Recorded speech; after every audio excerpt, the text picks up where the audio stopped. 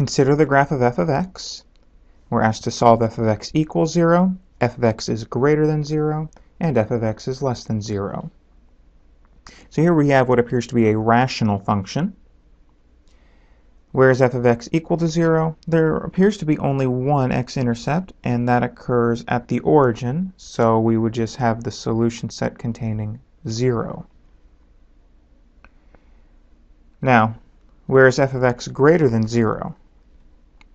The function is greater than 0 along this part of the curve and this part of the curve that I've marked in green.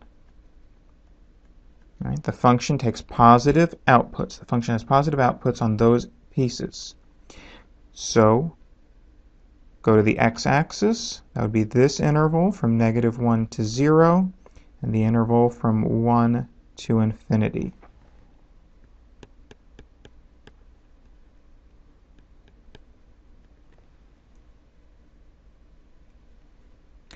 Where is f of x less than 0?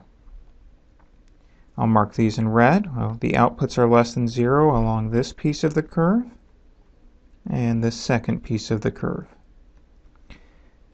Thinking in terms of the x-axis, the interval from -infinity to -1, and the interval from 0 to 1.